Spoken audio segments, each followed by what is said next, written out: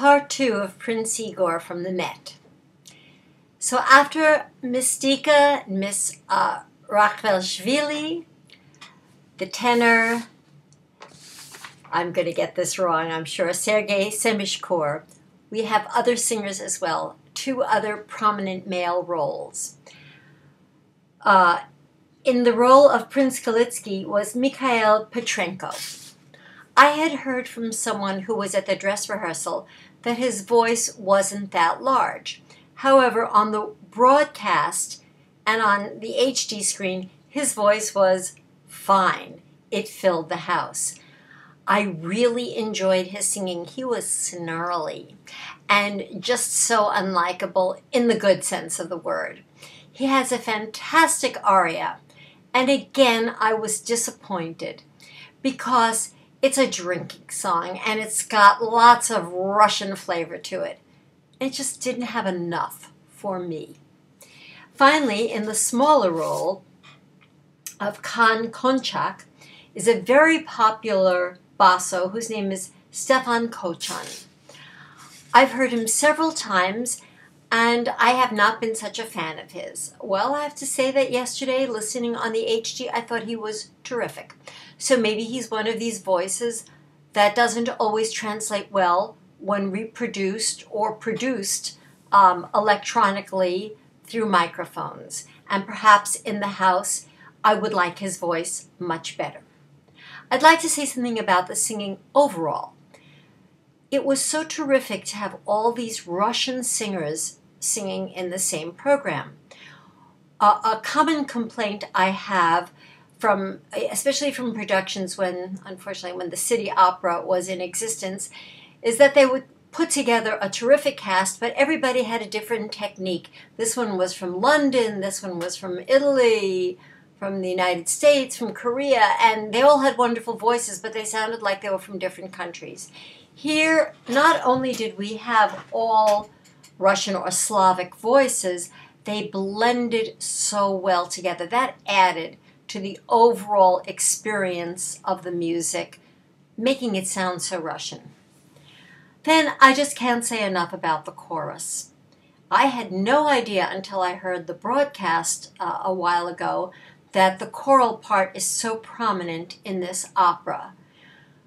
Bravo, kudos, everything to the chorus members who had to memorize this in Russian, a language they don't do that often, and in an opera that I know none of them have done before at the Met. So really great job. The orchestra. You know, I consider the Metropolitan Opera to be the National Opera Company. I mean, it's the one that we all talk about. There's no other company in the country that has as large and varied a season as the Met has. And the orchestra is fantastic. And I have to go back and say thank you, Mr. James Levine, for bringing up the standard of the orchestra to where it is today. It is very recognized as one of the greatest orchestras in the world. And each time I go to the Met or hear a broadcast or go to the theater for an HD presentation, I'm reminded, boy, are we lucky to have this. So, although he wasn't conducting, thank you, Mr. Levine, for making the orchestra what it is. National treasure. And then we come to the conductor, Gian Andrea Noseda. What an interesting week I've had with Mr. Noseda. Last Sunday, I went to hear him conduct the Pittsburgh Symphony. And then on Saturday, during the daytime, I was in my theater in Pittsburgh watching him conduct from New York. And at 8 o'clock, I was at Heinz Hall in Pittsburgh to hear him conduct the Pittsburgh Symphony Orchestra. Does that man ever sleep? He is a tremendous conductor, but I did feel that the tempi were a little slow, and I thought there was a little more enthusiasm in the whole orchestral playing the opening night. Yesterday, I felt that the tempos were a little held back. I I felt things were a little drawn out, but maybe that's just me. After all, I'm not an expert on this opera, and I don't know that anybody in the general listening public is either, especially in the form that it was presented. So overall, I would like to borrow a phrase from a friend of mine. It was an afternoon of missed opportunities. The drinking song could have had so much more to it. The Polovetzian dances could have been just a feast of color and rapture. The acting and singing, I have absolutely not one thing to say negative about it. And the orchestra and chorus, bravo to all of you. And thank you to the Met for making these available. Right now, the Met is in a maelstrom of negotiations with the unions.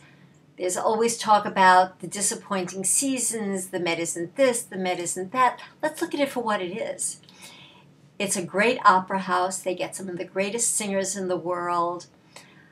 And we, in all parts of the country, have an opportunity, even if we have to travel a little bit, to see these productions, to see as many as they choose to present.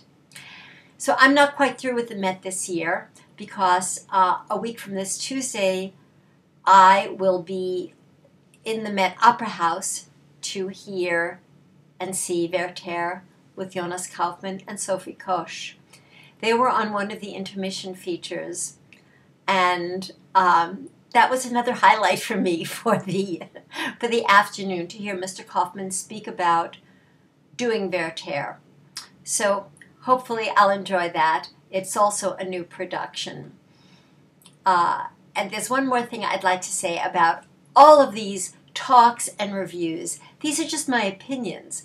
And whether you realize it or not, when you read a newspaper, whether it's by Anthony Tomasini, the reviewer from the New York Times, or a reviewer from the Financial Times, these are just their opinions.